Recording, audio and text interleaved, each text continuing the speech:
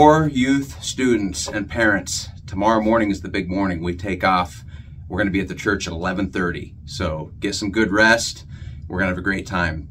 Before I go any further, I want to introduce you to our camp speaker again.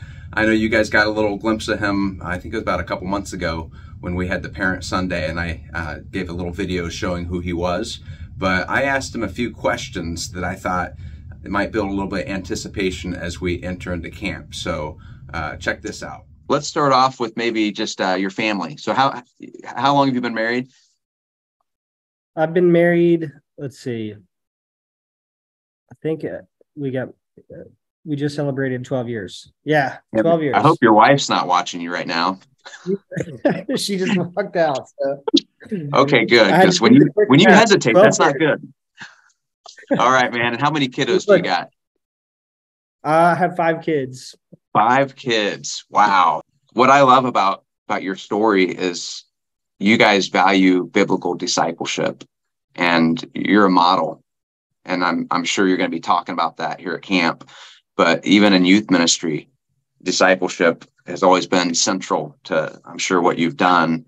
And so just watching how things have unfolded, and just even the last year and a half, how you said you've invested in your disciple, man, that's how it's supposed to be. And my prayer is that that's going to be taking place within the youth group here, that we would have some young men and women saying, I'm ready to own something. I'm going to own whatever this responsibility is, so that I can now take it and then invest in somebody else faithful. So having said that, who would be your favorite Bible character besides Jesus? Yeah. Don't be all holy on me and say Jesus. I mean, besides Jesus, I would probably say Paul. Paul, man, can't argue there. So, okay, if that's the Bible character that's your favorite, then which one would you say reminds you of you the most? Which one? And be honest, it's okay. It could be Goliath. I don't know. Which one would you say? Would you say this is probably the one who I identify with? Man, probably Mephibosheth. He's just this guy that he's the son of Jonathan, and David wants to show kindness to Saul's family, and Saul was the enemy of David for a long time, and then so the thing about Mephibosheth is that he's crippled, right? He's lame in the feet, and he's this guy that David just takes under his wing and brings him into his house, and he sits him at his table. And so it's this lame, crippled guy who has no business being there is brought to the table of the king, and he's provided provision from the king. And man, I feel like Mephibosheth, man. I have no business sitting at the king's table, but yet man, I love it. We're going to actually talk about Mephibosheth this week. So, but man, I feel like that to me, every time I read about him, I'm like, man, it just brings a tear to my eye, because that's such a beautiful picture of what the Lord, has done in my life, and what he wants to do in yours and everybody. So yeah, I love that too, man. Praise the Lord.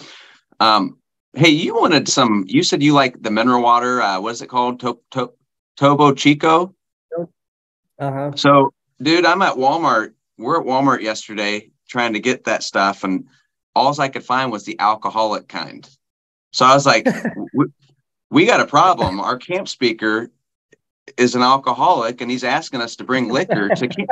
I just wanted you to know we can't do that, Mason. We can't bring that to the camp. But luckily, it must be a northern thing then. I'm just kidding. Well, we have a Mexican restaurant in town, and a Mexican grocery store next to it, and I actually found what you want in there. It's the non-alcoholic kind. So you're in luck. The only reason I said that is because I was trying to think who's an alcoholic in the Bible that maybe you'd identify with. But anyway, that's a joke. Parents, our camp speaker is not really an alcoholic. What's your favorite movie?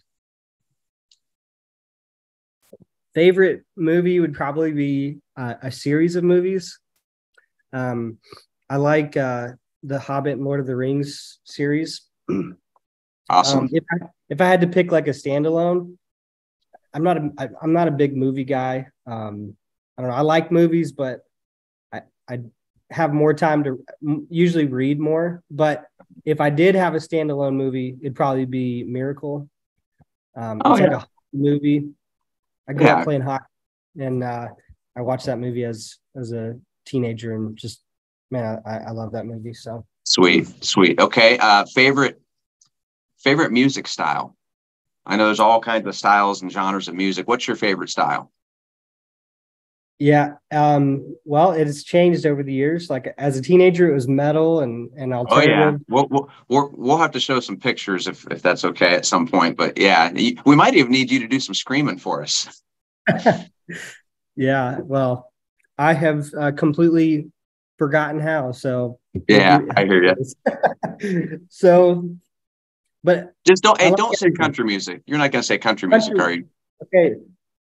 Now, if we define country music as true country music, then yes, I'm a fan of like true country music. But what's on the radio, country pop? No, I'm not a big fan of that. I do like some older country, you know. Fair enough.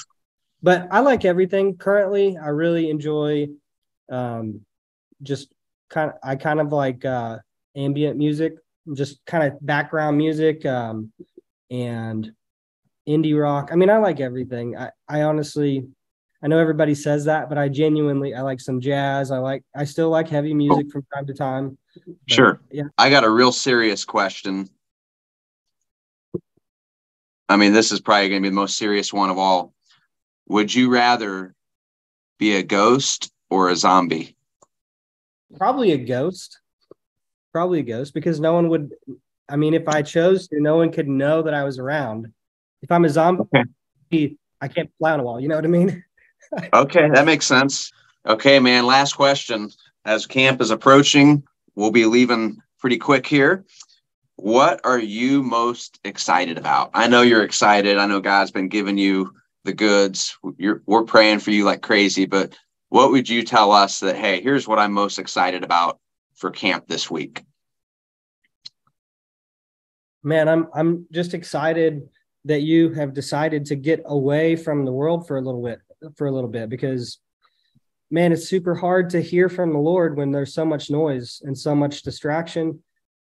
And I'm excited that we're all getting collectively as a group, you know, students, counselors, and like we're all going to get away and we're going to dedicate, 5 days to the Lord. And man, it's always cool to see what God does when you do something like that. When you just dedicate some time and say, Lord, I'm yours, you know, and you may not even have that motive going into it, but man, he's going to show up and he's going to show out just by us being obedient to come. And I'm really excited just to see how the Lord uses this. Whenever I was your guys' age, your pastor came and spoke at my camp. I don't know if he even remembers that. But Mike preached a camp when I was probably 15, 14, 13, somewhere in there. And to this day, man, I still remember what God did that week. And I just pray that this could be a monument, right? That you could set a monument down and look back and always remember Camp 2023, that God did a work in your life. And I'm just excited to see what that work is, you know? So that's kind of.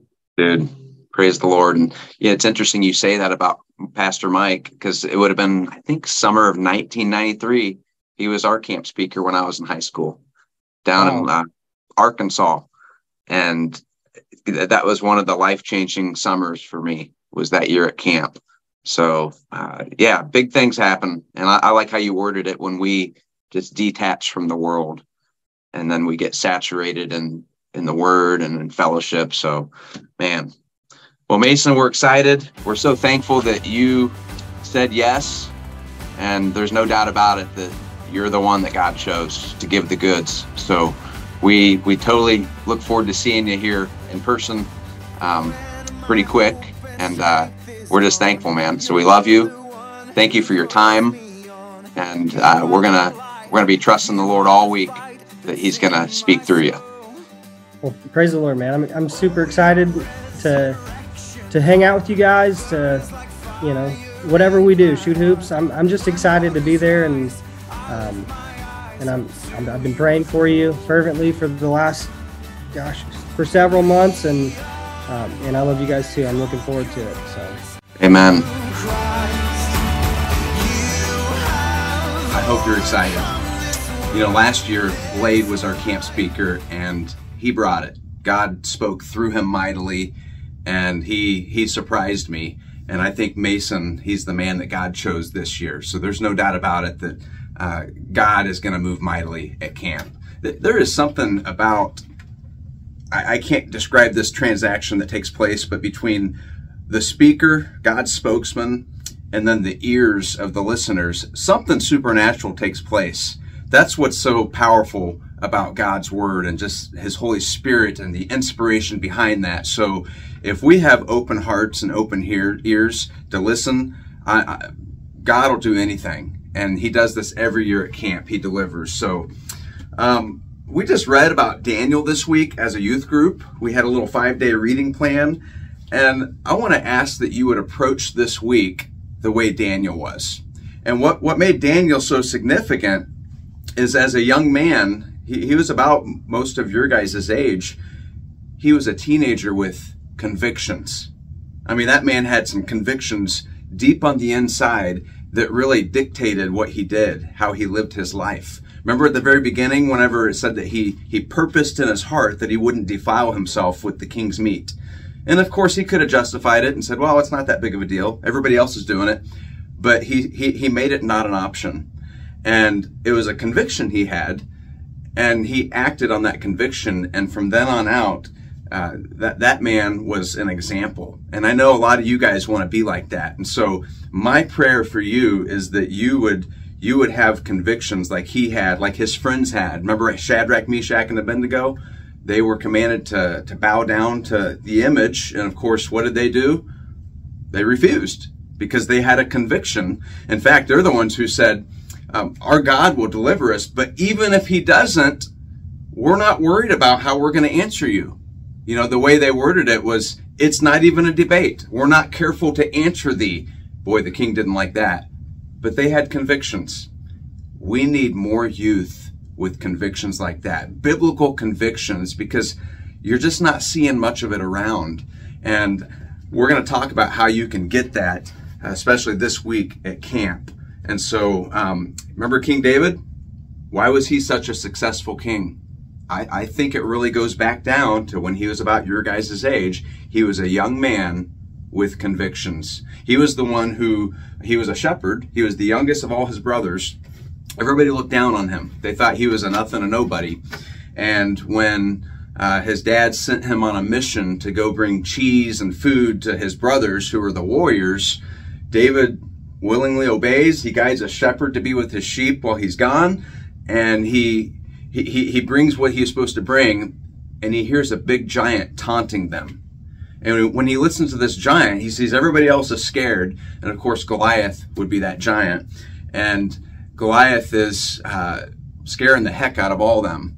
And David says, what happens to the man that takes this uncircumcised Philistine down? I mean, he's a reproach to Israel. His brothers then look at him and they say, who do you think you are? In fact, let me just read to you a verse, and if you're quick, you can turn there, or you could hit pause and turn there, but it's in 1 Samuel chapter 17. This was Eliab, verse 28. David's oldest brother says, it says his anger was kindled, and it says, he goes, why camest thou down hither? And with whom camest thou? Who have you left those few sheep in the wilderness? I know thy pride and the naughtiness of thy heart, for thou art come down that thou mightest see the battle. He's basically saying, David, go back to the sheep. You're just a prideful young man. You don't belong here. Look what it says next in verse 29. And David said, what have I now done? Is there not a cause?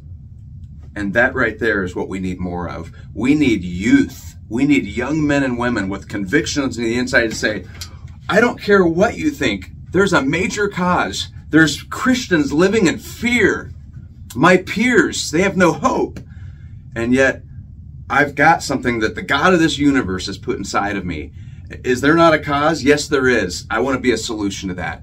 And so that's really how David started. And from then on out, he was a young man with convictions. And so my prayer is that camp this week, that God would instill some convictions within you. And I'm talking about the kind of convictions to where it might not even be convenient for you to do something for Jesus, and you'll still do it. We just don't see much of that happening in today's Christianity. We're quick to tell God that we're a part of him, but when it comes to getting out of our comfort zone, see ya. It's time for us to serve God with our all, not just our leftovers. That's what camp's going to do for us. And so maybe at camp, you're one of these two types of people. One, this will be the first time ever that you're going to establish a relationship with God.